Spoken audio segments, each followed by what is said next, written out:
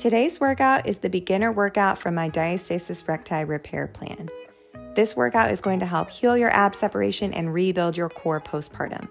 It's beginner friendly and gentle, perfect for anyone who's just had a baby and is C-section safe. All you need is a mat. Let's get started. Hey mamas, welcome to our 3-part series for Diastasis Recti Repair.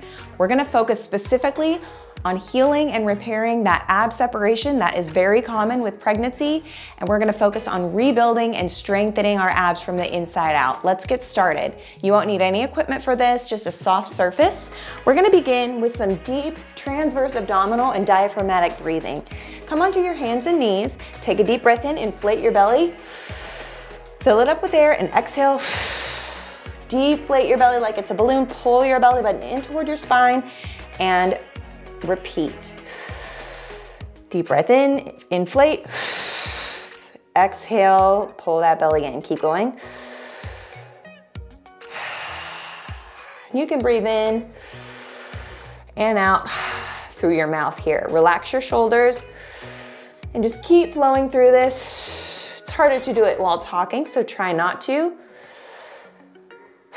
But I want you to focus on totally expanding your ribs. So it's a deep belly breath, and you're getting that full rib cage, full belly expansion here. And relax. We're gonna move to a cat-cow.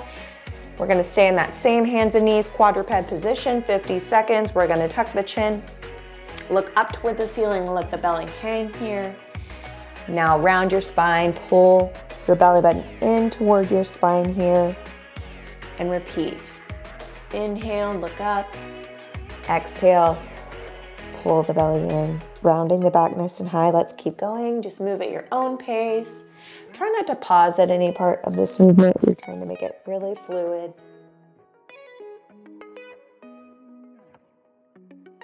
So this is our beginner workout for the Diastasis Recti plan. So we're going to do everything very gently. It's great if you're newly postpartum and have been cleared to exercise, or you've just never really rehabbed your core postpartum. It's going to be a great place to start, and we'll move from there. And one more. Rest. All right, we're going to move to a bird dog. So with this, we are going to start with just the arms and then do just the legs. So shift forward, one arm at a time. We're going to reach it forward about shoulder level and switch arms. So one arm at a time, thumb up, push the opposite hand, and then push both knees into the floor. As you do that, I want you to think you're pulling your belly button in toward your spine, just like we did with those diaphragmatic TVA breaths. We're doing the same thing here. In TVA, that stands for transverse abdominis.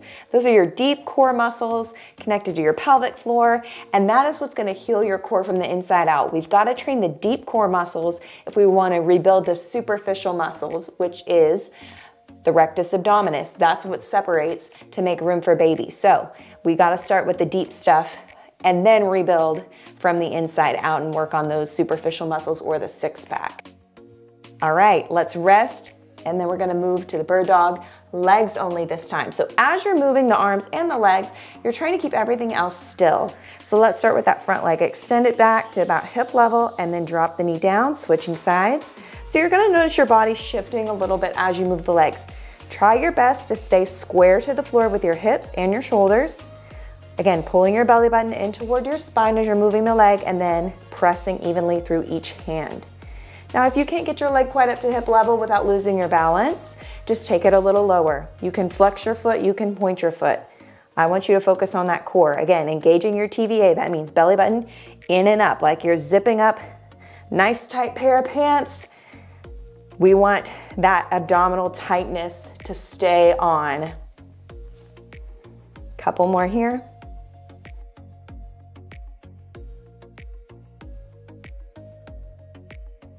And rest. All right, we're gonna move on to our backs now, so carefully roll over.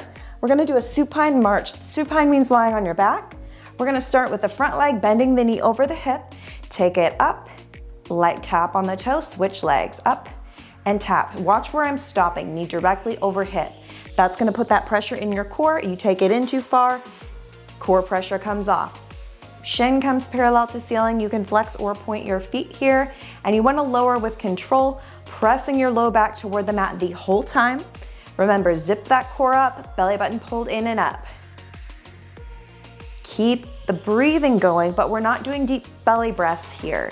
We're keeping that TVA nice and tight. We're breathing, but it's less about that rib expansion right now. We want to keep everything tight throughout these core exercises. Then you can take some deep breaths. And if it's too much to do the entire interval for 50 seconds, take breaks as you need them. Let's rest here.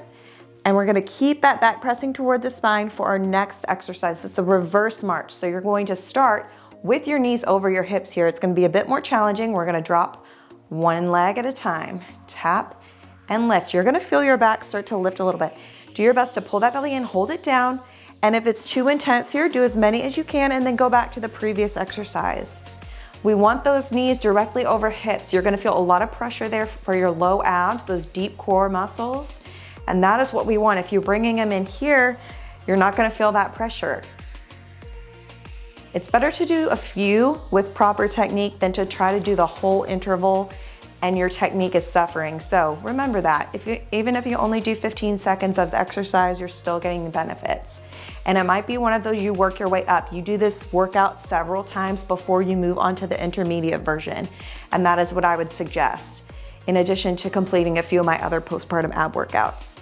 Rest here. All right, we're going to move on to a single leg abduction exercise. So you're gonna start with your knees over your hips back toward the mat. We're gonna drop the front leg, opening the hip, come to the front, and then back up. Back leg goes down and up. Now, you don't have to go super low with that leg.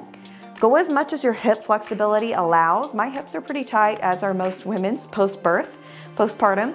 So just do what you can. If it's only a couple inches, go for it. Again, we want to focus on that core control, back pressing toward the mat. If you're feeling your back lifting, you're feeling your abs pooching, doming, coning, I want you to rein it in.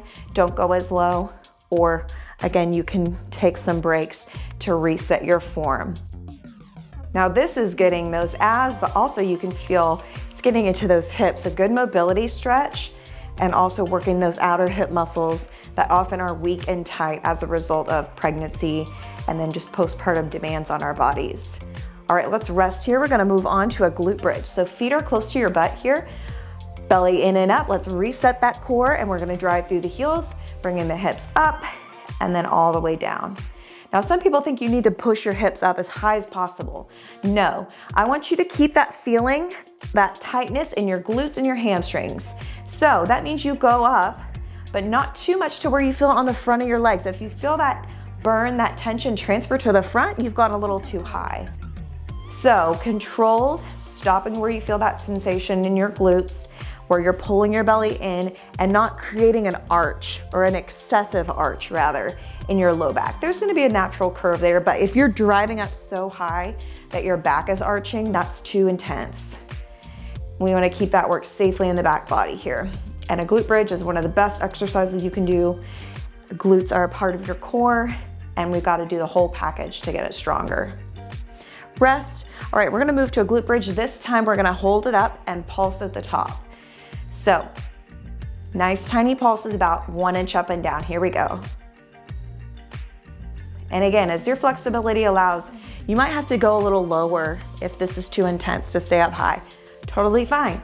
Maybe you need to do a few pulses, then tap down, rest. Also fine. You can tailor these workouts to where you're at physically. That's why I made them timed intervals. There's no pressure to do a certain amount of reps to feel successful. It's successful if you're maintaining good technique for as long as you can. Again, that might look like 15 seconds. It might look like the whole interval, but do what you can. And again, you can come back to this workout. No pressure to move on, especially postpartum. It's important to give your body a lot of grace and start slow and give your body time to acclimate before you push it, because we don't want to push it too far too soon. Trust me, I've learned the hard way. All right, we're gonna move to a prone position. So that's on your stomach. If you've had a C-section recently, this one would be one you maybe want to avoid. We're gonna take the arms out wide and we're gonna lift the front arm and the back leg straight off the floor, looking toward the front hand. Come down, look at the floor, switch to the back. So you're looking toward your hand, You're keeping your chin tucked.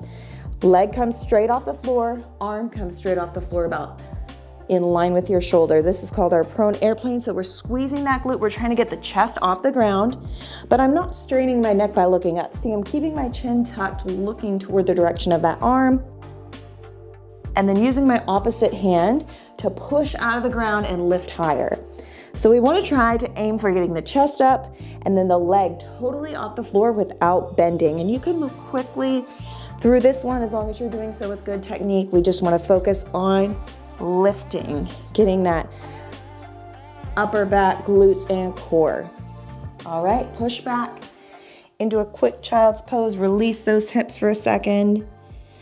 And then there you have it. That's our full beginner diastasis recti workout. So, like I said, this one's gonna be a good one to come back to. Don't move on just yet. Do this one a few times or until you feel like you've really mastered those exercises. Not that they're necessarily easy, but you can do them with control and confidence.